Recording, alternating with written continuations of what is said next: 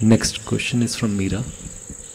I am a Devi devotee, but I cannot visit ashram now, ever since the lockdown.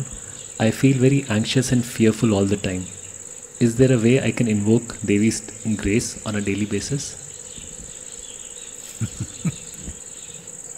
You being anxious, well,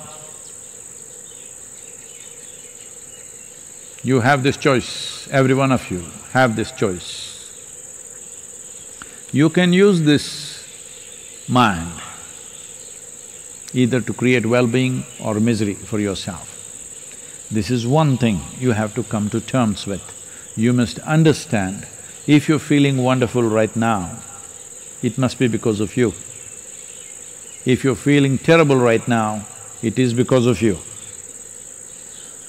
Other things may stimulate, but essentially, all human experience is caused by you and you alone.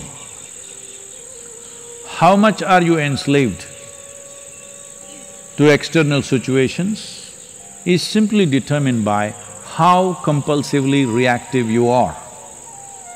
If you're very reactive, what is around you will determine how you are right now.